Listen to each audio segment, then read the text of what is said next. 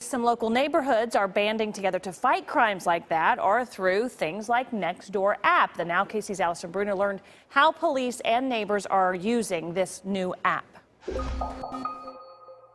Reporting crime or talking about suspicious things they might see happening, like door-to-door magazine sales or a suspicious vehicle. I would guess almost 30 incidents in the last couple of months. A new social media tool Tim Sadie credits for helping to protect his family. It's a great way for neighbors to exchange their thoughts or concerns they might have in their neighborhood, just to help their neighbors be a little more aware. The app and website is called Nextdoor, a computer program being used right now by Westwood police. We got on nextdoor.com, and so far the interaction has been very positive.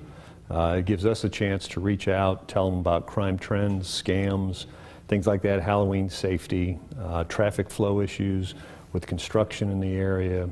And we also get a chance to tell them about some of the positive things that are going on. Technology that's helping neighbors stay connected. One thing that it does that maybe Facebook wouldn't do is that it groups people by neighborhood, while also alerting others about any crime or concerns. So situations where thieves have an open invitation like this could be averted by using the Nextdoor app. There was a couple that moved in about a block up the street, and the first day they were in, they had a few packages stolen off their front porch. However, when we do suspect criminal activity, it's still best to pick up the phone. If it's a crime in progress, they should absolutely call the police. An app that's adding another set of eyes for us. It makes me feel safer to know as much as I can and then make a decision about what I want to do about it. As well as our neighbor next door. It does keep us a little closer to those that we serve.